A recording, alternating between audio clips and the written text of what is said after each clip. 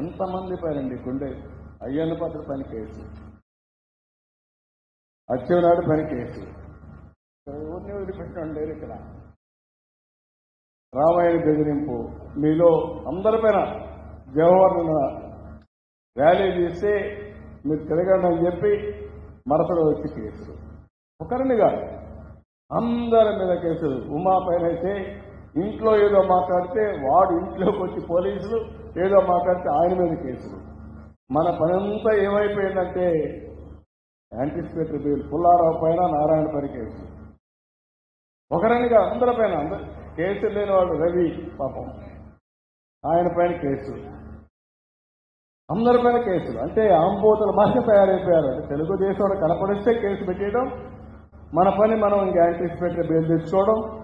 ఇదే విధంగా నేను కూడా ఆలోచించి ఉండుంటే ఒక్కడైనా మీరు గ్రామాలు తిరిగేవాళ్ళ కడాన మీ నాయకుడు పాదయాత్ర చేసేవాడని ఈ సందర్భంగా నేను సవాలు విసురుతున్నానని చెప్పి కూడా నేను మీకు తెలియజేస్తున్నా. ఇన్ని చేశారా?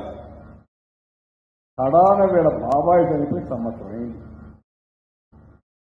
ఎవరు చంపారండి? ఎందుకు ఆ రోజు సిబిఐ అడిగారు? ఎందుకు మీ చెల్లెలు కూడా సిబిఐ అడిగింది?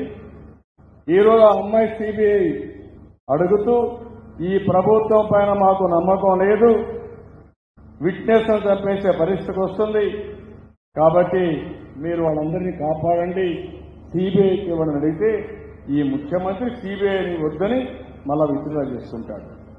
వేసిన పిటిషన్ విత్డ్రా చేసుకునే పరిస్థితికి వచ్చారు. నేను అందుకే మిమ్మల్ని అందరినీ ఒకటే కోరుతున్నాను. ఈరోజు మనందరిపైన ఒక గురుతరమైన బాధ్యత ఉంది. ఏదో కేసులు పెడతారని భయపడి ఇంట్లో పడుకుంటే ఈ రాష్ట్రం దెబ్బతింటుంది. మనం ఎవరికి తప్పు చేయలేదు. 5 ఏళ్లుగా అంతమనుకు చేసిన పనులు కాకుండా 5 సంవత్సరాల మీద చూస్తే అన్నిట్లో వీఆర్ నెంబర్ 1.